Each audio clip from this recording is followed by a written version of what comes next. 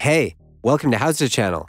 In today's lesson, you will learn how to remove keyboard layout from Windows 11 taskbar. Click on Windows icon on the taskbar. The menu will pop up. Click on Settings. Select Time and Language from the left side list. Go to Typing.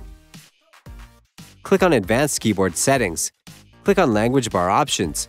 A new window will open. Check Hidden option. Click on Apply and OK to save the settings. Go to Switching Input Methods. Check Use the Desktop Language Bar when it's available option. You can also unhide the language bar. Go to Switching Input Methods. Uncheck Use the Desktop Language Bar when it's available option. Click on Language Bar Options.